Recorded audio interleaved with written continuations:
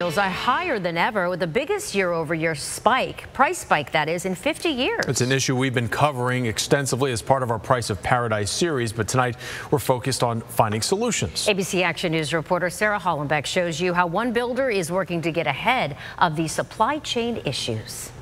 Coming into my office. Jordan Reddington and her husband have spent 2 years working from home, juggling work and parenting all under one roof. Now we work and we live at home, and now life is work and work is life, so there's really no division. They knew they needed more space and decided to build a home in Riverview. Their timing just happening to coincide with one of the worst labor and supply markets in American history. I kind of make like an analogy of the process of like a roller coaster. There are really high highs, really low lows. There are a lot of stops, starts, but it's really exciting. Companies like Homes by West Bay are having to reinvent everything in the building process to get ahead. Right now we're experiencing delays on almost everything.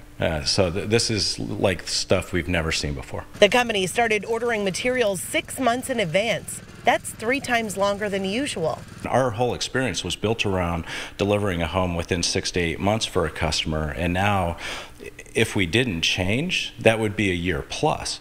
So we've completely had to overhaul how we operate. Another thing Homes by West Bay is now doing is starting to build the homes before they even have a buyer lined up. That was the case for Jordan and her family. They selected all of the features and all of the materials for us, and it just worked out that everything that I had in mind that I wanted, they had already pre-selected for us. Jordan's home was delayed about 3 months, but construction companies stress if you plan to build a home, have a plan B for where you'll live if the building process takes longer than anticipated.